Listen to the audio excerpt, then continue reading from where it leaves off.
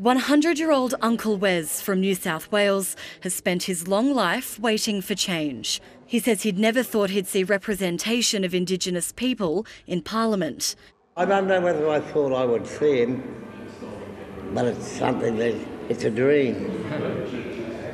It's a dream.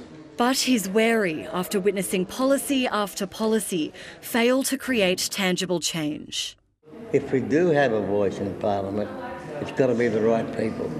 It's got to be the people, grassroots people.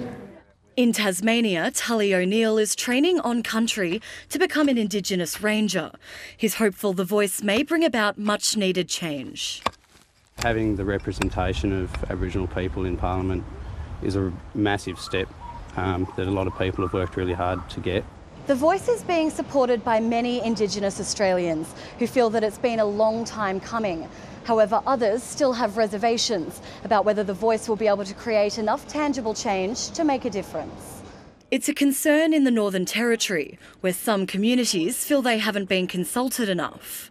We have our own voice, not people representing us in Parliament that have no idea what our dreams are of creating economic development to better our communities, for our people and our kids.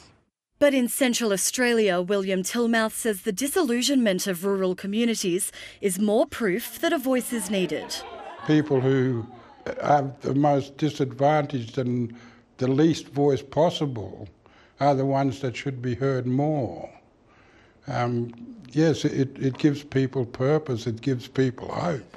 Opinions on the voice are diverse, but one thing is clear. First Nations people are ready for change. Isabella Tolhurst, ABC News.